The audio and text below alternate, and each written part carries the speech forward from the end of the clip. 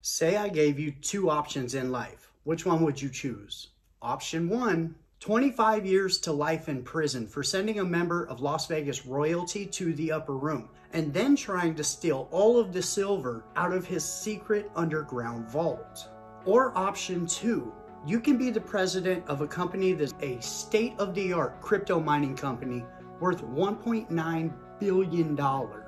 Well, here's a story about a man named Rick Tabish, who amazingly, unbelievably, has done both of these things in his life. This is who I was, but it's definitely not who I am. Welcome to Vegas Profile Stories. Let's get it.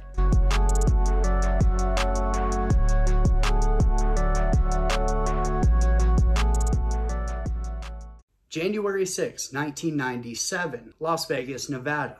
Herbert Fat Herbie Blitzstein, well, he's sent to the upper room by two men who are waiting outside of his Las Vegas townhome. Fat Herbie? He's a known mobster in Las Vegas. Most infamously, Fat Herbie was a lieutenant for Tony the Ant Spilatro. You guys might remember him. Joe Pesci played him in the movie Casino. Real wild man out there doing gem heist, all that. Well, Fat Herbie, that was his right-hand man. Fast forward 1 year, 1998, Las Vegas, Nevada.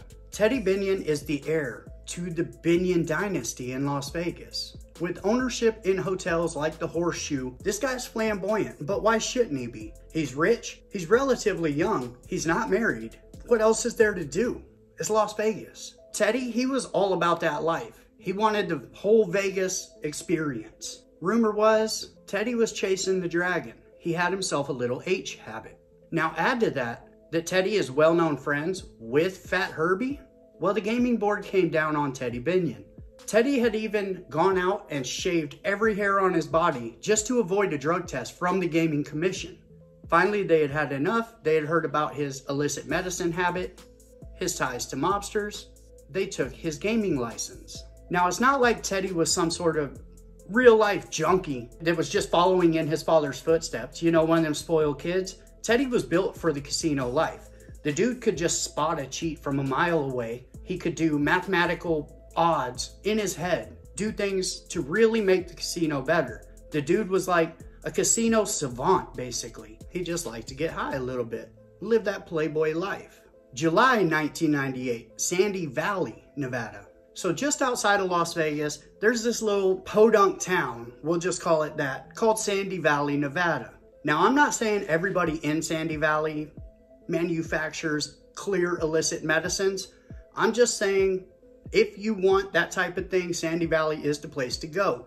There's a ton of labs out there. It's a well-known fact. So the other type of business that goes on in Sandy Valley is mining. Gravel and sand mines, basically. So in 1998, two gravel pit owners, gravel and sand pit, whatever, they get into this little altercation. Now, none of the cops are called, nothing like that. Whatever happened, happened. Somebody signed over the business to the other one, and that was it. It was a moot point from then on.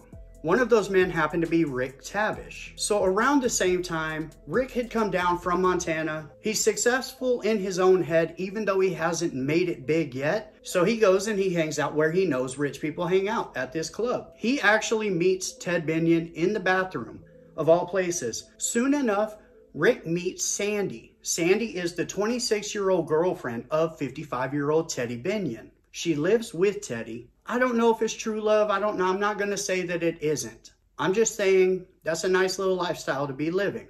So shortly after meeting Sandy, Rick, he notices Teddy is kind of rude to her all the time, kind of pushing her off to the side, blah, blah, blah. He's steadily kind of falling in love with Sandy. He shoots his shot. They start to get together. He says, "Let me show you my mine shaft." Pun intended. Do something about that, YouTube. So the two youngsters, they start having rendezvous.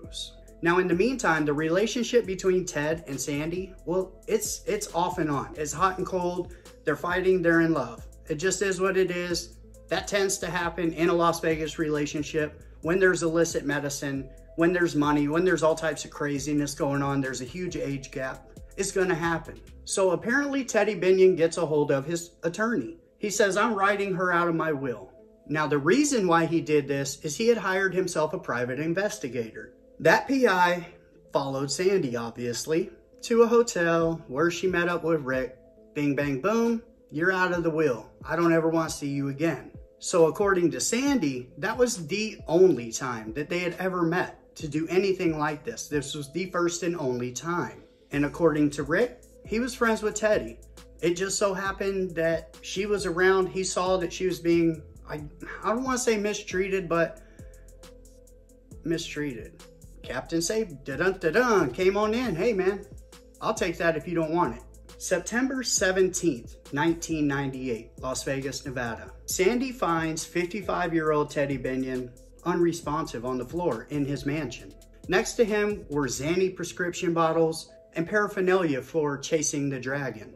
The cops come, they do a whole investigation. Detectives all through the house looking at this, looking at that. They rule it an OD, and everybody moves on with their life. Teddy Binion had consumed too many illicit medications together, and it costed him everything. September 19th, 1998, Pahrump, Nevada, 36 hours after Teddy Binion's demise. Ted Binion's secret vault in Pahrump, Nevada was raided of between $7 and $14 million. Now, Nye County is where this happened, not Clark County where Las Vegas is. Pahrump is in Nye County. Nye County sheriffs show up. It's the middle of the night. They find Rick with heavy equipment digging up this vault, opening the vault. So of course, they arrest Rick. Hey, what are you doing out here? Teddy just died. Put these cuffs on, we're going to jail, talk about it. But the reason he knew about the vault was because he built it. And Teddy and Rick were the only two people who had the combination to the vault. Now, Rick did call the Nye County sheriff and say that he was going to be out there digging. That actually happened. The sheriff said it to his deputies, and then all of a sudden he retracted it. No, there was no phone call. Rick called them and said he would be out there. When asked why he was out there, Rick stated that Teddy had told him, I need you, if anything happens to me, go dig that all up, cash it in, and give it to my daughter. So this is happening, and the family, the Binion family, they're starting to cut Sandy out of the will. Now, initially, Sandy was given her portion of the $50 million estate when Binion passed away. But then the family, they decided we're going to take this all the way to the Nevada Supreme Court to get that shut down. At the same time, the Binions, they go out and they hire themselves their own private investigator. We're going to dig into Sandy's lives and Rick's lives. We're going to figure out what's going on here. As the PI started to dig, they found out that Rick, coming from Montana, had a little bit of a shaky past in Montana. He had an illicit medicines charge, which ain't nothing. Everybody, when they're young, they get caught with a little bit of something they're not supposed to have. Then they found out that he had also been arrested for stealing a painting that he thought was worth $300,000 out of his lawyer's office. Now, it turned out that the painting was a counterfeit, but he was still charged with the theft of this painting. This is when they also found out that the two were having an ongoing relationship and that Rick was married with 2 kids. Now, using the information that they had gathered through this PI, the Binion family parlayed that to the Clark County District Attorney's Office and got them to actually charge Rick and Sandy for the death of Teddy Binion. On that case was DA David Roger. Now, this absurd little troll of a DA, he has made a career on convicting people on cases that have little to no evidence. This kind of guy, he doesn't care about what's right. He only cares about his legacy. He only cares about winning. It's almost like a game to him, right? If he wins or he loses, it's no real life consequences for this man. But when he wins, the real life consequences for the people that he convicts are monstrous. They're huge consequences. We're talking lifetimes taken. So the case comes across his desk. It's time to go ahead and take only the smut that they have from this Binion family PI and turn that into charges for first-degree murder and the theft of the silver. Now, never mind that they had zero physical evidence whatsoever showing that Teddy Binion had died from anything else but an OD. Zero physical evidence. Never mind that the silver vault was in a different county and not even in David Rogers' jurisdiction. David Roger is prosecuting them in Clark County for a theft that happened in Nye County. None of this matters when Clark County wants to make a point out of you. Now, they also added in the little incident that happened in Sandy Valley. between Rick and his business partner. See, his business partner saw this as the time to go in for the kill on Rick, I'm guessing. Now, whatever happened between them wasn't any type of public knowledge or the cops came or none of that. All of a sudden, Rick's facing these murder charges. Hey man, this dude extorted, kidnapped me, beat me with a phone book, and made me sign over my portion of the ownership of this pit. Now, I'm not saying that it did or did not happen to this man. I'm just saying that the timing of it is a little bit convenient. June 24th, 1999, Las Vegas, Nevada. Police formally arrest and charge Sandy and Rick for the death of Teddy Binion and the theft of his silver and Perron.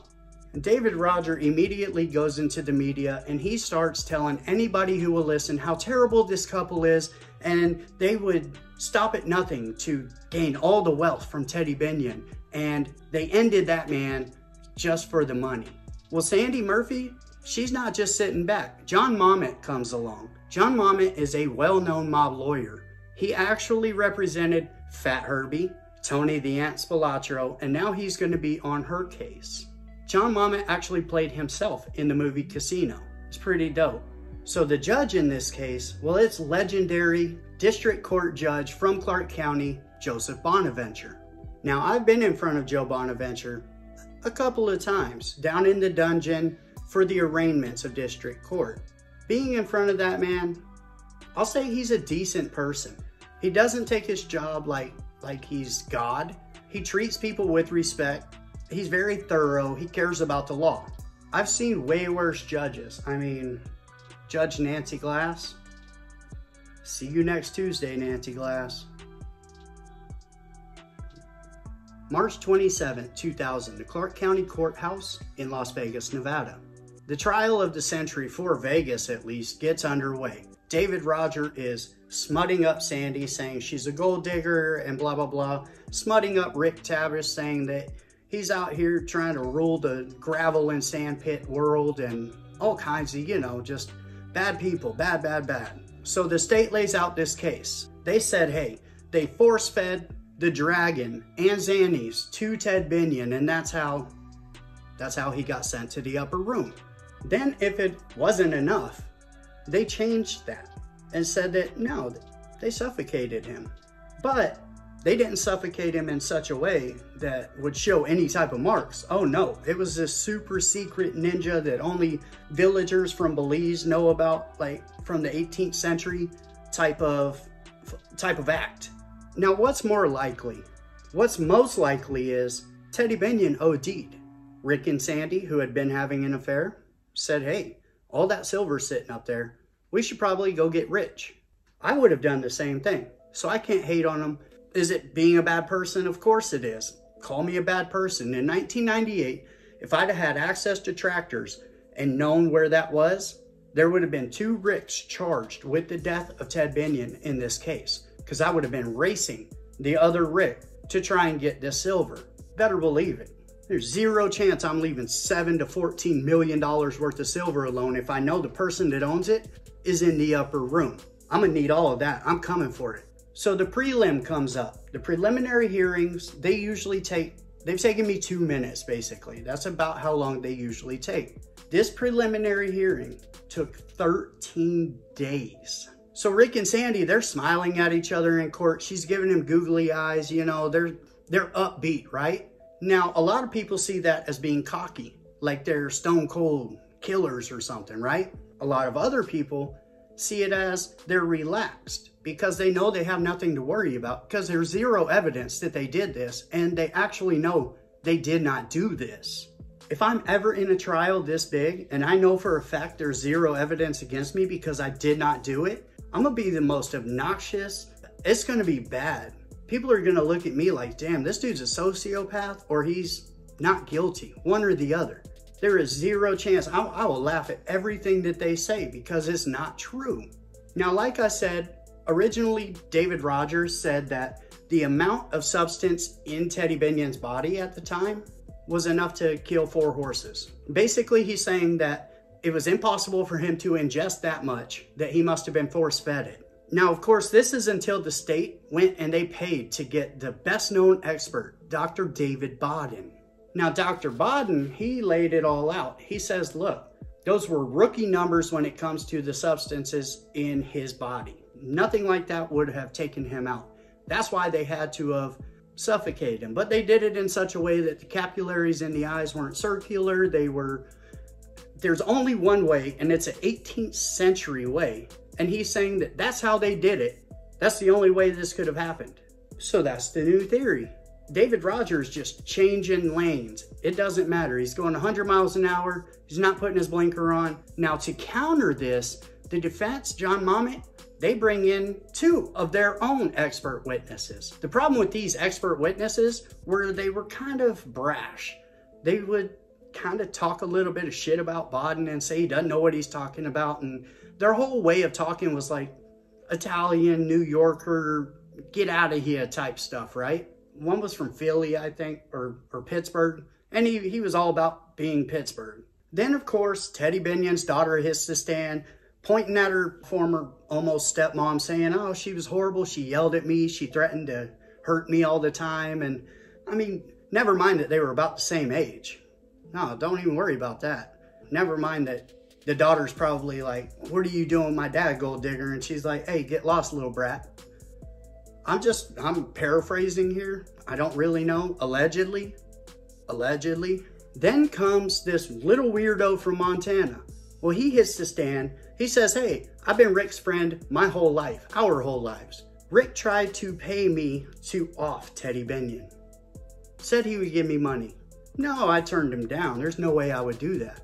Now, don't forget that the Binion family is handsomely rewarding anybody who comes forward with information that convicts Rick and Sandy. I'm not saying that his palms were greased. I'm saying it's very convenient. This reward starts floating around, and guess what? Oh, man. Yeah, he told me he killed JFK, too. Yeah, man. Yeah. Crazy. Then they get Rick's ex-business partner on the stand. That's not the end of the world. It's basically a he said, she said, or he said type of deal. And it's all going to come down to who the jurors believe, right? When it comes to Bodden and the other 2 experts, who do they believe? Who do they like more? When it comes to Rick or his business partner, who do they like more? That's what this is coming down to, a popularity contest. All the while, there is 0 real evidence. Now, this ex-business partner gets on the stand and says that Rick locked him in the office and walloped him with a phone book. And if you're too young to know what a phone book is, this is a phone book. They used to put everybody's number in it, throw it and hit your door and wake up the whole neighborhood hitting doors. Big, heavy, lumberous. He said he went to work on him with the phone book until he agreed to sign over his portion of ownership of the gravel and sand mine. Now, John Mamet, being John Mamet, he actually fought to be able to whack Rick Tabish on the stand in open court with a phone book to show that it would leave marks. Because this man was saying, no, it doesn't leave marks. That's why he did it. John Mamet's like, well, let's test this out. Hold on. You said what? Now, of course, Judge Bonaventure's not going to let it turn into a circus, but that's the type of dude John Mamet was. God bless him. What an awesome dude. I want a lawyer that's going to want to whack me with a phone book in open court, in front of jurors and everything. That's the kind of lawyer I want. Now, just in case you've tuned out from information overload or whatever, I need you to come back. Come back, listen to this. During the middle of this court trial, this 6-week trial, 11 psychics showed up on the courthouse steps and did a seance to try and ask Teddy Binion how he moved on to the next realm. Now, here's the other thing. The jurors were never sequestered in this case. This big of a case, and the jurors are going home. They're saying, hey, man, I promise, I pinky swear, I will not watch the news, I will not read newspapers, and I will not listen or talk about this case whatsoever. I won't listen to the morning radio on my way into court. I promise. Super promise, all right? Dakota ring promise. Are you kidding me? Now, Judge Bonaventure, who, like I said, is a great judge, this is his only mistake. Like, what are you talking about? This is the crime of a century in Las Vegas. Pretty much safe to say, hey, you should probably lock those 12 people into a hotel for 6 weeks. So they can't talk to the outside world. That's kind of the point. He didn't do that though. So after 6 weeks, it goes to the jury. 8 days.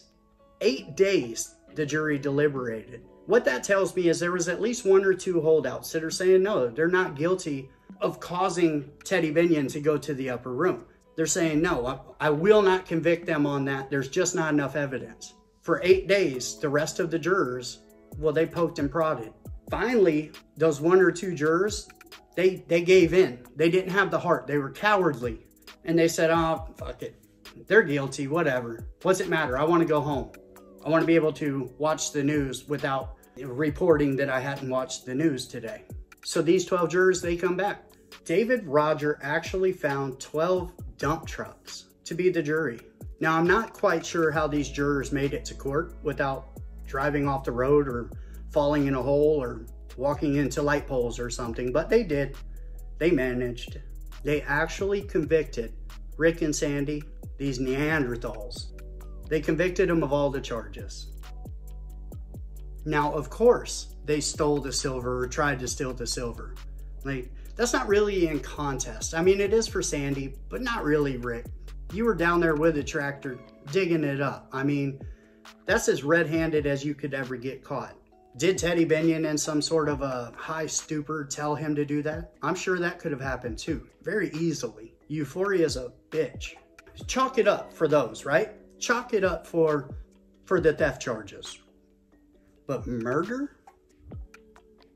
Convicting in the death of somebody who was originally an OD case? Hopefully you guys just sit there and you go, man, what did I do to these people? Now, Rick was sentenced in this case. He got 20 to life for the first-degree murder. Then for the sand mine, kidnapping, and extortion, he was given an aggregate of like 10 to 15 years. Now this, like I said, was kidnapping, extortion, robbery, all these bad charges. Then after that one was done, then he was to move on to his consecutive sentence for the Pahrump Silver Vault heist.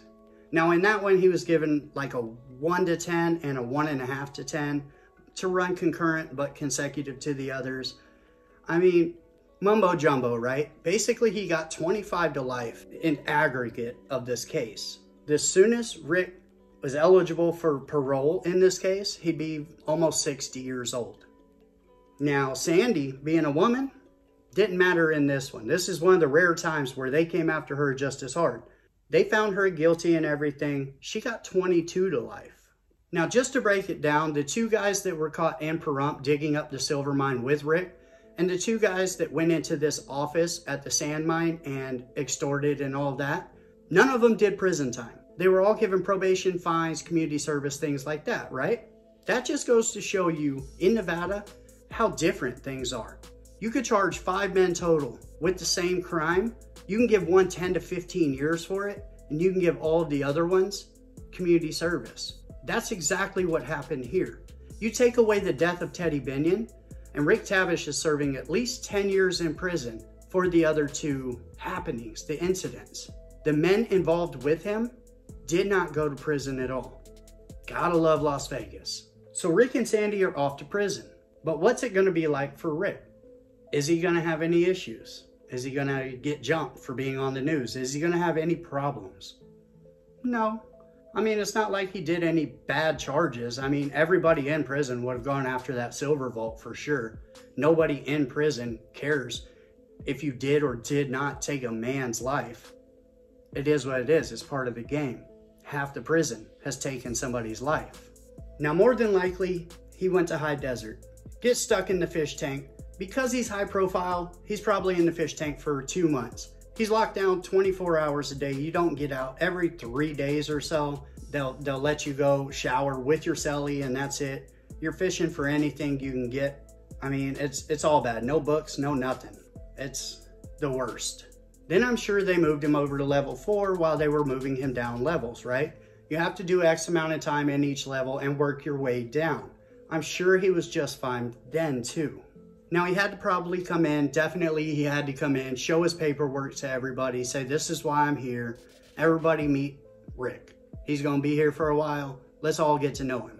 Now, was he or was he not a part of any white group in prison?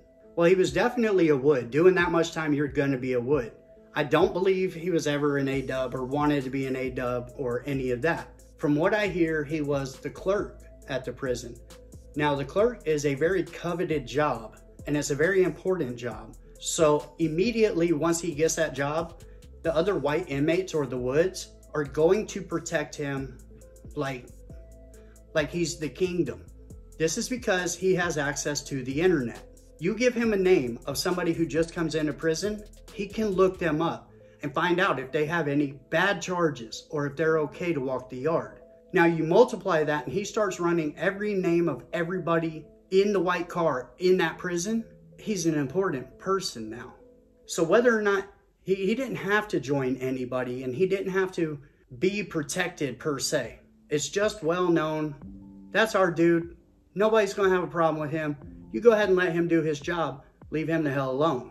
Now this all came out when Michael Kennedy, a well-known Aryan warrior, decided he was going to turn on all of his A-dub friends. He got on the stand and he told this lavish tale about how Rick was under his wing and ran everybody's name on the yard. Why you gotta do Rick like that, Mike? That's what I want to know. You have a beef with your homies and you shit on them. You don't just bring this dude who's over here just trying to do his time in for a crime he feels he shouldn't be there for, and now you just took his job from him and probably got him moved off the compound, which is more than likely what happened. I know Rick was at Southern Desert, I know he was in Ely, and I know he was in High Desert. I'm gonna say he probably got shipped to Ely when Mike Kennedy got on the stand and said that Rick was running names in the office. 2004, Nevada Supreme Court. Nevada Supreme Court, they decide, hey, they need to be retried on the murder phase of this case. Basically, they're upholding the thefts, but the murder, that's a little sketchy. They need to be retried in Clark County. This is the first win that has come along for them. They have been convicted. They have been locked away for 4 years. Finally, the biggest portion of their sentence, they're going to get a second shot at giving that time back to the state. Now, Rick wasn't taking any chances. Rick comes from a family that is well-to-do. We'll just say that. Well, they went out and they got him the best lawyer that they could find. And I'm not talking the best Las Vegas lawyer. I'm talking top 10 in the nation lawyer. They go and they get none other than San Francisco attorney Tony Serra. Now, Tony Serra he's gotten acquittals for Black Panthers. He's gotten acquittals for Hells Angels. This dude is like the hippie guru lawyer. Really weird looking dude, teeth all jacked up, but he's really good at his job. That's who is going to be the attorney for Rick in this second trial. Now, Tony Serra comes in and he says, hey, look, your attorneys did an okay job, but they didn't give the jury any type of alternate way that Teddy Binion had gone to the upper room. They didn't pound it into their head. You have to say, hey, it didn't happen like this. It happened like this. They were too defensive and not enough offense, basically. Now, to do this, he basically had to destroy the legacy of Teddy Binion. He had to paint him as this out-of-control junkie. He had experts come in and tell about the potency of different H's that come from Mexico, saying, hey, you could get a batch that's this big and a batch that's this big, and this one will send you to the upper room, and this one won't even bother you at all. Which is true. Now, they also told the pair, hey, tone down the smiling. Obviously, they know the weight of everything because they've already been convicted and sent to prison. They know, hey, this ain't no laughing matter no more. This is our lives we're fighting for. Now this time, it ends differently for the pair. Rick and Sandy are acquitted of the death of Teddy Binion. Now, the conviction on the gravel pit, that stands. The Pahrump silver vault, that still stands. But the 20 to life is gone. This obviously drastically changes their lives. Now, it meant that Rick would still not be eligible for another like 4, 5, 6 years to be paroled. He had to do whatever he had to do with these sentences. Now, the problem was all these sentences were to run consecutive to each other, right? The time that he had in was on the one he was just acquitted on the second trial. They didn't give him that time and credit it towards the next consecutive sentence. Basically, Rick 5 years after being convicted, had to go back and start day one on his new sentence. Now, I don't know what kind of garbage that is, and I'm sure that there's some sort of lawsuit for him to be falsely imprisoned for 4 or 5 years and not get the credit, because he would almost basically be eligible for parole immediately had they just credited the years that he's already spent, but they didn't. That's insane. A 7 years dead time. He has literally sat in prison. He's gotten almost half of the life sentence done. They take that life sentence away. Nah, bro, you're not getting that time. No, we're not letting you go. Now you're going to start the extortion sentence. That should be illegal right there. The NDOC and the DA's office and this Nevada Supreme Court, you guys are all, that is the most insane thing I've ever heard. What? But it's not all bad. Rick knows now he has an out date, and it's within the next decade. He knows it's probably within the next 5 or 6 years. For the second time, he has stood trial, only this time when he heads back to High Desert, he's got that feeling. Only 5 more years. I'm halfway home. That's a huge win. So I'm sure that he probably felt some type of way about that time being taken from him, basically, and just free time, go fuck yourself time. But you know he had to feel like, I have less time to do than I've already done. I can do this. April 2010, Nevada Department of Corrections. Rick is finally released from the custody of a Nevada prison. After 10 years of hell, this man finally is free. So they ship him up to Montana. He gets an interstate compact immediately. He has to live with his parents, whatever, while he tries to get his life back together, which it doesn't take him very long to do at all. Now, former District Attorney David Roger was asked about this case and how they lost the second trial. Here's what he had to say. This was a big case in Clark County. It had it all: sex, dope, betrayal, hidden treasure. Now, the problem here, David Roger, those are people's lives. Like, this might be a game or a headline to you, but you literally convicted 2 people that did not do this. And it didn't matter because it's a headline. It's, look at what I did. Look at this crazy case that I got convictions on. I mean, I'm sure you put away a lot of bad people that deserved it. But what about the people that didn't deserve it? Now, in 2011, he stepped down as DA, but not before sending Rick and Sandy away in the first trial, not before sending OJ away. Although OJ got convicted of robbery and got 9 to 33 years, although he was the only unarmed person in the room at the time. I mean, figure that out. That's the kind of games that David Roger plays. Everybody involved in that case, but one person, they all took plea deals. None of them went away. They're the ones who were armed. OJ was not armed. OJ got 9 to 33 years. He did every bit of that 9 years before he got parole. You know why? Because David Rogers said so. I'm coming for you, OJ. I don't care about the outside noise. I want the headlines. I want the legacy. David Roger, badass DA, takes down everybody. This guy's the GOAT, though. He's the GOAT of turning lemons into champagne. He's the biggest idiot whisperer I've ever met. Who's really the bad person in this story, though? You can't say it's the Binion family. Of course they did what they did. That's what rich families do. You can't blame Rick and Sandy for going out there and trying to take the silver. Of course they did. That's what anybody's gonna do. You can't blame Ted Binion. He's just a wild card. The dude was just out there living on the edge. But you can blame David Roger. He's the one who really ruined lives in this. Now, sadly, John Mommet passed away at the age of 74 after fighting his battle with lung cancer. There might not ever be another one like him. Now, Sandy moved after the acquittal, obviously. She's remarried. I'm not going to say her real name or where she's at, but she has part ownership in an art gallery with her new now husband. And I'm sure she's just trying to wash this whole thing away. You know, she's probably tired of hearing it. We're talking 25 years of her listening to this. It's probably very old. She is going after the state of Nevada for the wrongful conviction and false imprisonment, basically. From what I see, she's only suing for $150,000. Now, I want her to get every penny of that, and I wish that she was able to get more. And you keep killing it out there, Sandy, and there's no pun intended in that whatsoever. You keep doing good in life. You're obviously successful at what you do, and I hear that you're very good at what you do. Blessings and prayers to you and your new family. Now, she is trying steadily to get the Nevada Supreme Court to hear her case on the Pahrump charges.